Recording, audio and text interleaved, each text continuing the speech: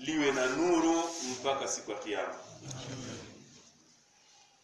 Ndugu zangu, katika mambo ambayo tunaelekezwa anapokufa mwenzetu, yapo mambo muhimu ya kufanyiwa, lakini katika mambo hayo ni ibada, ni kumswalia. Na katika swala, kabla ya kutoa salamu, kuna dua tuliyofundishwa na Mtume sallallahu alaihi wasallam.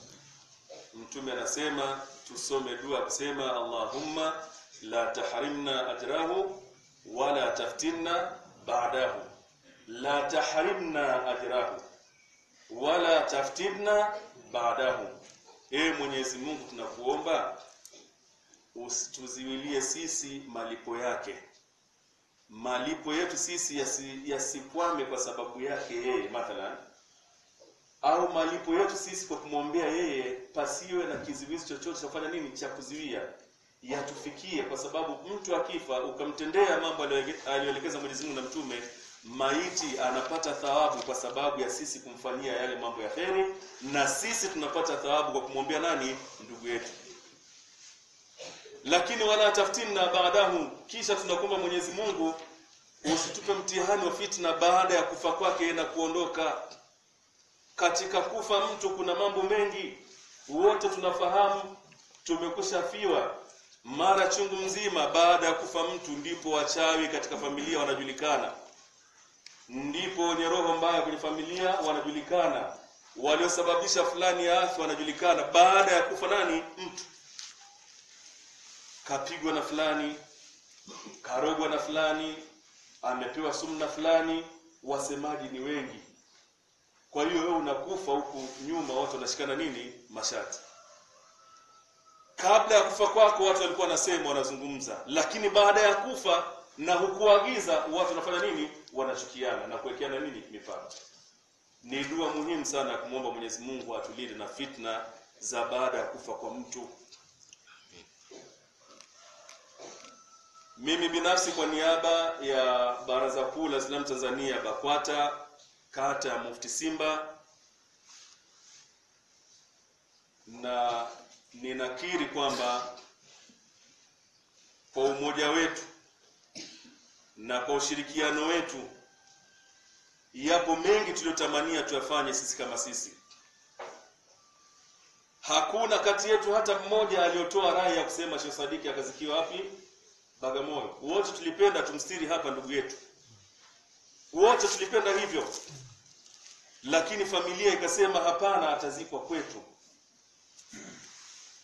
Tukaanza juhudi namna gani tupate usafiri ili wa kumsafirisha ndugu yetu aende huko na watu watakao shindikiza mwili, kwani amana hatuwezi kwenda wote. Hii ni fardhu kifaya, hatuwezi kwenda wote.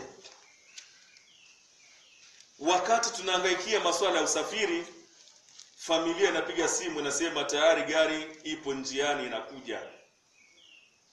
Tukawa hatuna jinsi, lakini wajibu tuliufanya.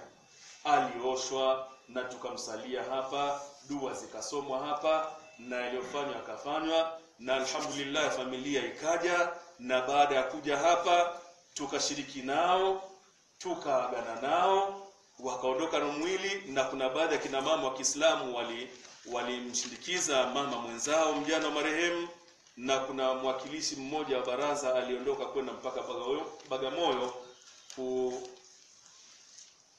kwa niaba ya Waislamu wa Shinyanga wa mtaa wa Mufti Simba. Hatukuwa na jinsi wala hatukuwa na muujiza wa kufanya kinyume na ilivyofanyika, ndivyo ilivyokuwa. Kwa hiyo, na tulimtuma mtu, nitaomba chukue fursa hii azungumze, maana tulimpa ujumbe aupeleke kule kwa Waislamu wa Bagamoyo.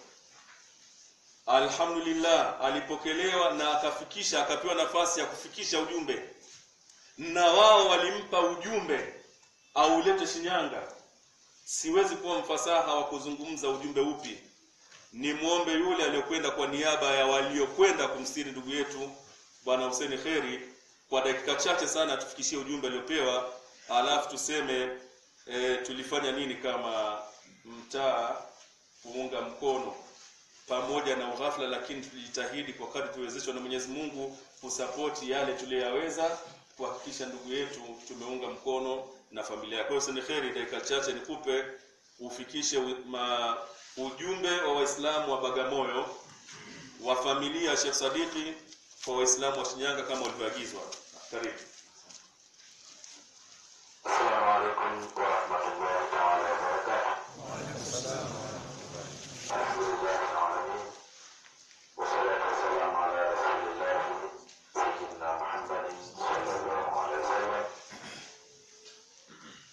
Napenda kuelezea kwanza kwa uchache baada ya kutoka hapa kufika kule. Nilifika kule nikiwa nimeongozana na kina mama watatu ambao ni waumini wa Masjid qadirya. Tuliondoka saa 7 mchana, tulifika kule saa 12 kasoro dakika 10 alfajiri. Kwa tukapokelewa. Baada ya kupokelewa pale, nikapewa nafasi kwa wazee wa Bagamoyo. Baada ya kaka yake na Sheikh Sadiki kwa yale ambayo aliyakuta tumeyafanya kwa ndugu yake. Nadhani hapa yule bwana alikuwa hajaonyesha hisia zake, lakini baada ya kufika Bagamoyo alionyesha hisia zake. Alilia sana kwa kitendo ambacho